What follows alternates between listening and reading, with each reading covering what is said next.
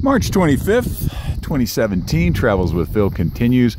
I'm out by the Grant County Airport, just out of Silver City, New Mexico, and it's in that general direction there. And I was talking with one of the docents over at the Fort Baird military base, and he says that this general area out here is where Fort McLean was at.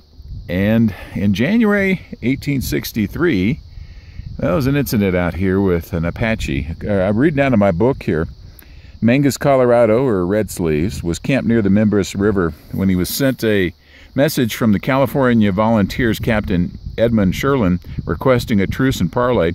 Against the advice of his Apache followers, Mangas agreed to a meeting. Mangas entered the soldiers' camp near modern-day Silver City in southwestern New Mexico under a white flag, but he was seized immediately. He was transferred to Old Fort McLean in southwest New Mexico. Well, according to the docent, when he was at the camp, the commander basically says, "We don't want to have anything to do with this guy."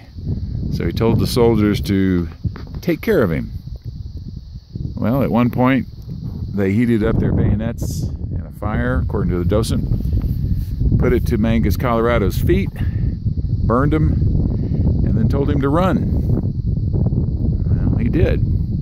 And then they shot him while trying to escape. And this all happened in this general area right here, sometime around January 1863. To give you a little orientation here, that's the mines over by Torrey. You can see the tailings there. And then the place where I was camping, where the frozen rain was coming down. Wasn't snow, wasn't sleet, wasn't hail, it was frozen rain according to locals.